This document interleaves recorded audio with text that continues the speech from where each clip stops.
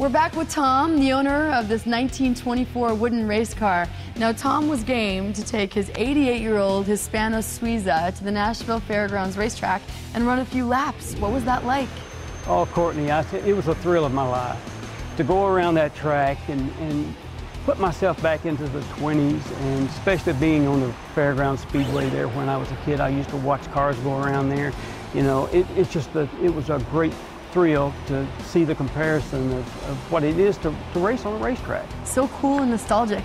This car is amazing for the time, for the 1920s. You know, this guy was an airplane builder, so he built it. It was aerodynamic. You know, it has copper underneath it. It's made to flow through the air better than any of the 20s or 30s cars, you know, because it was a race car, you know, and it's just a thrill to get out and run this car again. This is a great old track. It's a great field just to sit and drive, where a lot of legends got their racing ability right here on this track.